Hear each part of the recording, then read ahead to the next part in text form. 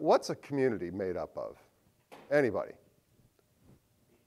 People. And what do people, when communities are formed, how are they formed? What's it about? How are communities created and formed? Shared needs, shared values, common behaviors, commonality, common purpose, right? Whether you're the Catholic Church or the Boy Scouts or one of your companies, you have a shared vision. You have a communal view of the world, right? And so in this presentation, I wanted to unpack that a little bit because what we've seen, Joe and I, in the past year is that the communities have been siloed, similar to some of the bigger companies in the room. Have you, any of your big companies kind of siloed? You know, you have a little bit. I mean, I used to see it in some of the big companies I worked for that there was a community of this group or that group. How do we get to we? How do we get to we is what I want to know, right? Because if we are we, we're going to make an impact, not just in our function, not just in our company, but in this community of Vation that can move very, very quickly together, right? So let's unpack that a little bit. I think there's two really core things that we've seen over the last year, and they're on this slide, and back at Cisco, my friends will tell you that Mr. Chambers used to, in his West Virginia accent, he used to say, you know, Julie, Andrew, it's the power of the and. You got to be able to do both. It's the power of the and. You're gonna have to sell more, and you're not going to get any more resources. You ever heard that one, right? So it's that power of the and every CEO in this room knows the power of the and. And the and that I want to challenge you with today is about both change and consistency. What we've seen at Vation in the last year is a lot of innovation. And when you think about innovation, you think about change. So on the left-hand, your left-hand side of the slide, what do you see there? What do you see? We got a flower going on. It's growing in a nice linear manner, isn't it? Nice linear growth. Everybody likes that, right? Okay. What's creating that? Linear growth? Energy. From that big ball of stuff that's out there right now that's drowning out my slide. That thing here in Arizona, that big ball of energy, it's pretty much right there this time every day. There's not a lot of days you don't see that thing right there at this time. The consistency of the energy drives the change in the organization, just like the flower's growing. Change needs some level of consistency is what we've seen, right? Luke, you've got a very fast-growing company at Faction, and you've put in pieces that are very consistent, though. The way you onboard people, the way you recognize them after 5 years with a Velvet Elvis, right? They have a great culture. At 5 years, you get your painting done as a Velvet Elvis. It is hilarious, right? It's a warm, fun culture. And that's consistency in the heart of one of the fastest changing companies I know of. Fantastic, right? I take my hat off to you. On the other side of the slide, what do we see?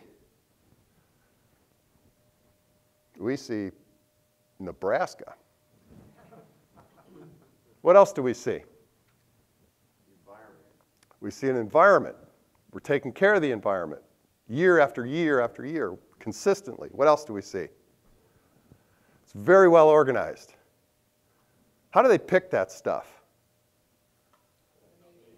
They pick it like a distributor distributes at great scale.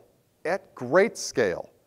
They don't do it by hand anymore. It's with lots of machines, and it's immense operational excellence, right, Joe? You guys are good at that, right?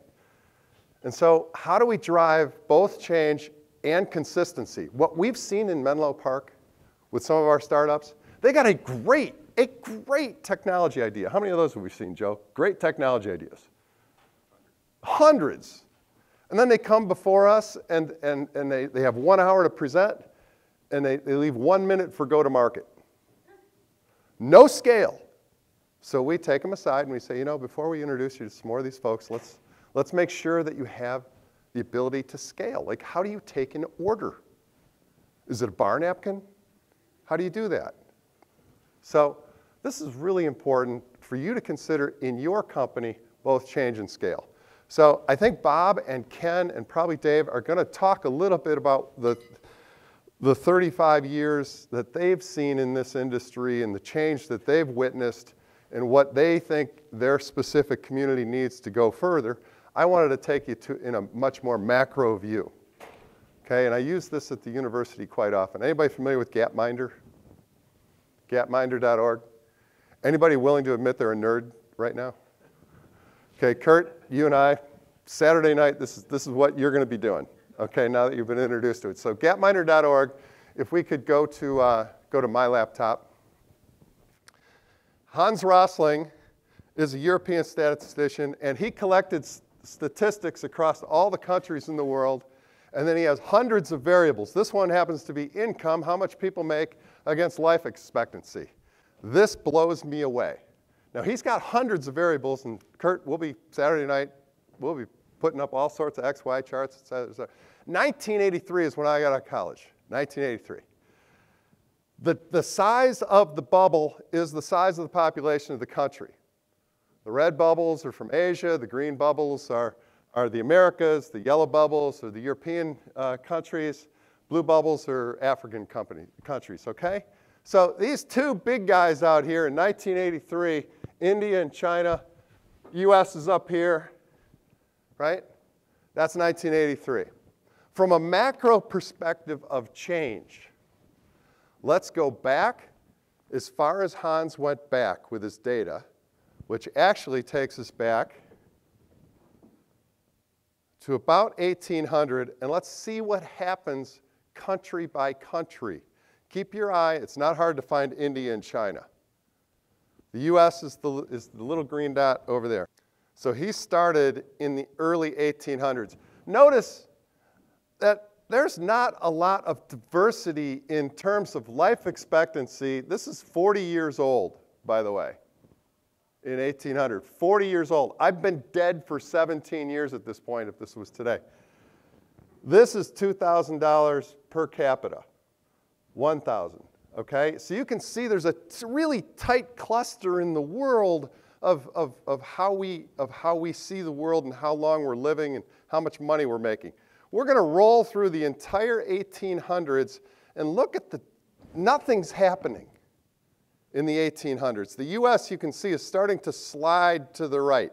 The US is this guy right over here. You've got the developed countries of Europe and the US right over there. We're still at 40 years old, average life expectancy.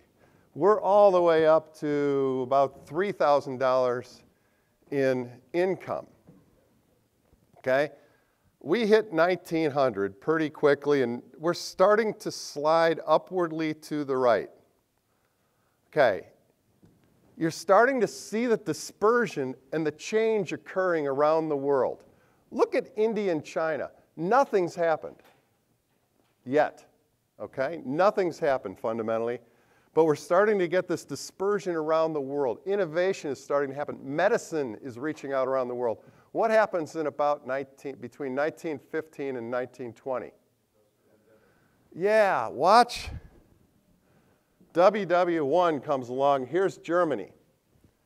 Just to show you, war is not really a good idea in terms of life expectancy and income. Watch this thing move. Boom. There it went. Now, what's amazing? Just a couple of weeks ago, we had a 10% correction in the market, right? And then there was a V curve. The market came back up in the United States. Watch Germany come back. Boom.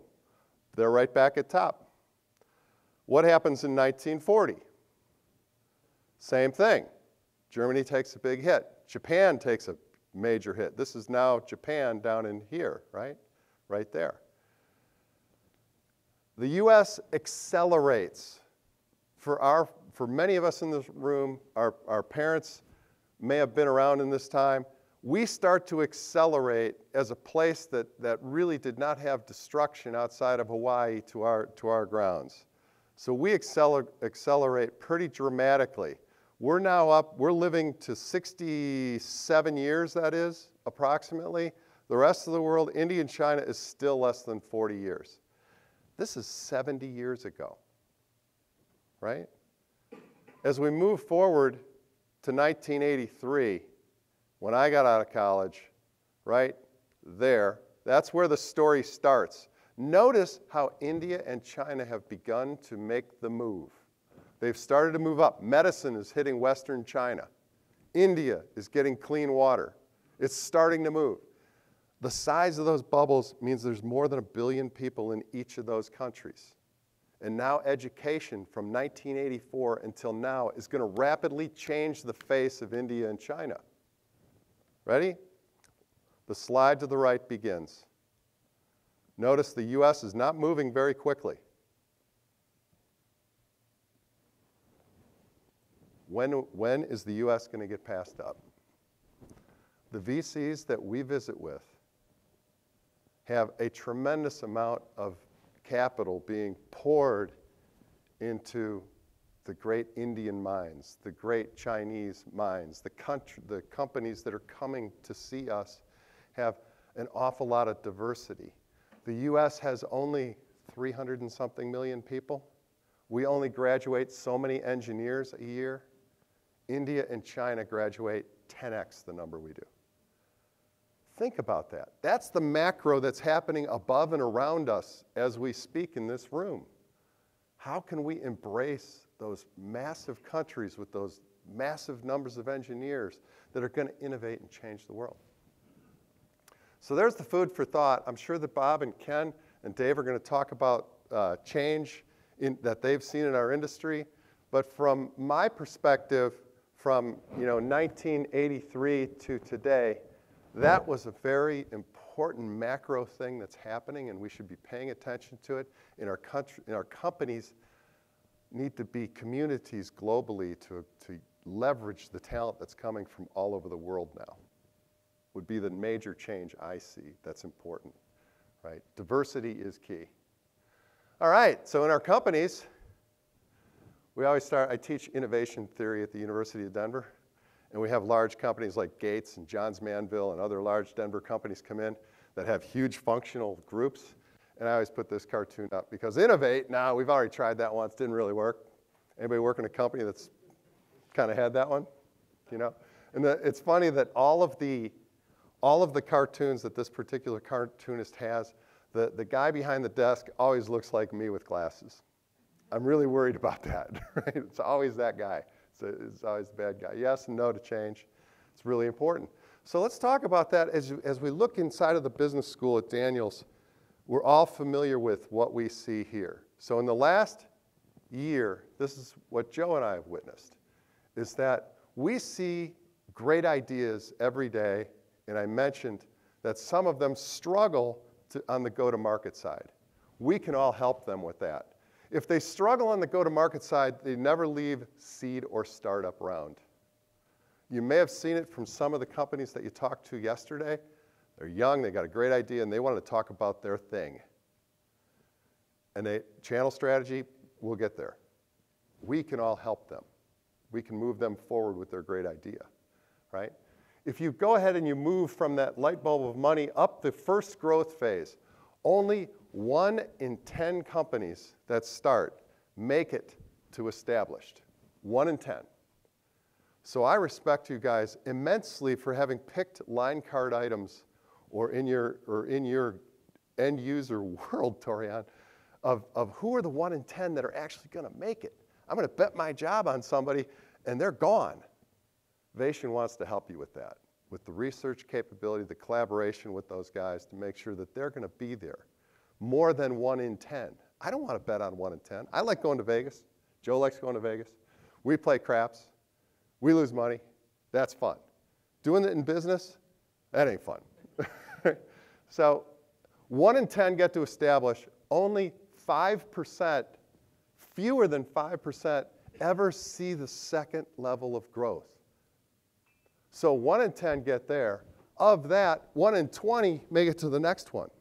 Think of the challenge that we have as leaders around here, right? If you've made it to your first level of growth, first level of being established, congratulations, great job. You're probably close to done. 19 out of 20 are close to done at that point. That's just the statistics. When I look around the room, corporate gravity is the reason why. GDP, what's GDP today? Anybody know? Forecasted GDP for the US is 3, right? It's moving forward. It's 2.85, 3, maybe a little over 3. Trump's telling us it's going to be 10, right? So it's going to be huge. It's going to be huge. So, sorry, I'm not a political. Now that I work at a university, you know, there's a lot of left-leaning people at a university. Mark's like, hey, lighten up on that. So, at any rate, there's this thing that I look at as corporate gravity. It's called GDP. When you're an established company, you can probably do your forecast off of a multiple of GDP. While Julie and Andrew and I worked together at Cisco, for the commercial business, it was pretty much 4x GDP. GDP was 1, we were going to grow at 4. If it was 2, we were going to grow at 8. That was a pretty good way that was our gravity. That was our North Star, right? So you could probably look at your company and look at GDP, go back 30 years, forward 30 years, and see if you have corporate gravity associated with GDP, okay? I looked at some of us, and I said, wow, Sky High is an example. They're a guy, Kristen was hired, and she was brought in. They're going through the first growth phase. Got acquired by McAfee. Great job. XIO, Bill and Mark. They reached the first level of established company as a storage company. Bill has come in and pivoted the company to edge compute. It's brilliant. Tip my cap to him. I believe XIO will hit the next level of growth. They'll be one of the 1 in 20 because these guys are brilliant. Okay, you look at Cisco on the chart. Cisco, I take my hat off because not only has it reached the first level of established, it then accelerated into a next level established. And what's Chuck doing now? He's doing security. He's doing as a service. 36% of your revenues are now recurring, I think. 36, 38, amongst friends. 40, 45. That's a phenomenal effort by the entire Cisco team to continue to the next level of acceleration.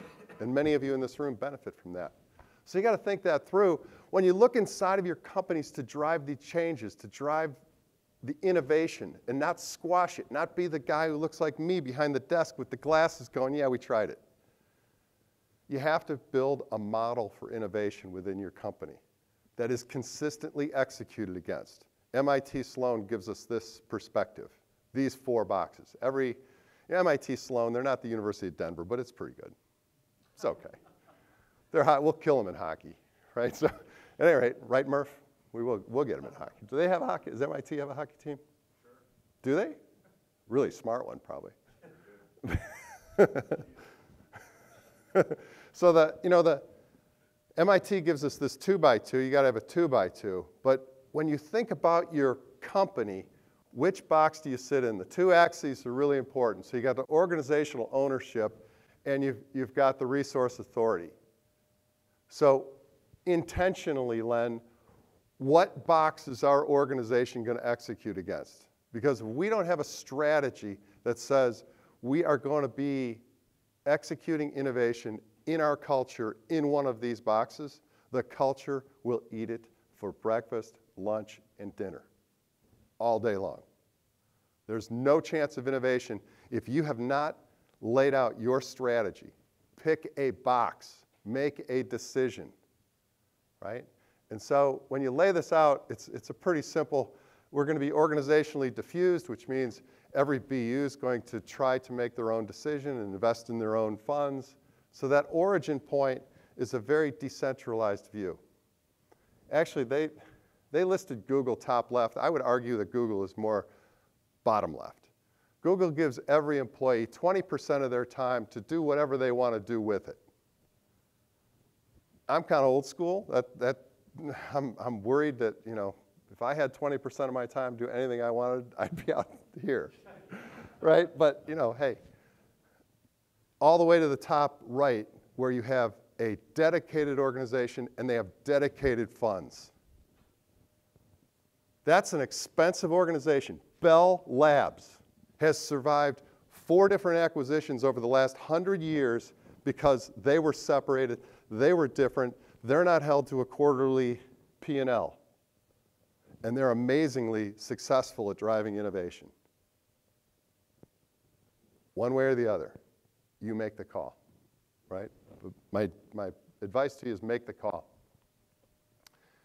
4 models tightly tied to GDP, and it's about change management. What Vation wants to help you do is pick one of those models, understand how difficult it is, and help you through the change. Way too often, we underestimate change, right?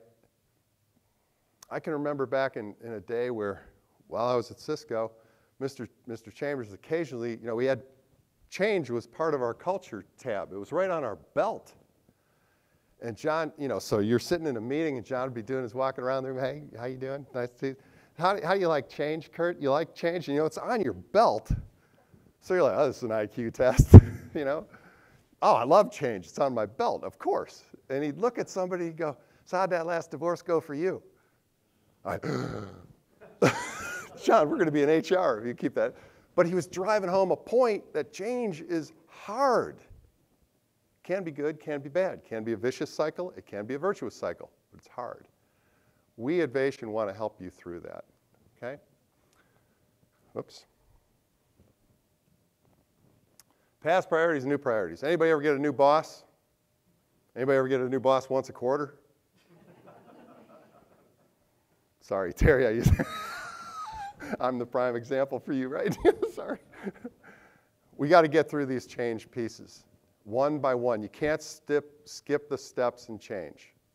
Kotler is an excellent way for you to walk through change and get your organization to buy into it. Because what you see on here is reality. The research tells you that the moment, Vince, the moment that you step on your platform at peak in front of your employees and say, I got great news, it's January 1, we're going to change something. How long does it take his individual contributor to think about what's in it for them? Less than a nanosecond between Vince is changing something and I don't know if I like it. That's just human activity, right? So as you think about change, as leaders, you go back and you say, hey, we're going to bring in Vation. They're really cool. Joe dresses really cool. He's a happening guy, and then there's this old guy. We're going to bring these guys in, and we're going to change. Your whole organization's going to go, what the? Right? Why? Why do we need to change? I was happy. Right? And all of a sudden, you're touching my cheese and throwing it around the room. I got balls in the air. So we want to help you through that. How we adopt innovation, 2 considerations. Right? The first is map the difficulty factor. When you use this particular method, that's actually from Bain, you understand that if you're going to your current customer set with just a little bit of a new idea, it's really easy to drive that change into your customer base, into your function. However, don't expect a lot of growth out of that. Research says you're going to drive operational excellence, you're going to drive a little bit of change, you're going to go to your current customers with something, that's pretty much what you got. 3 to 5% growth. Just raise quotas. I'll jump all the way to the far box, the 4th box out there. 4th box is, we're going to go sell something to somebody we don't know. Let's do this, right? We're going to go sell something to somebody we don't know. That is a massive change, massive change. So what I'm recommending to you, this is a very easy 2x2.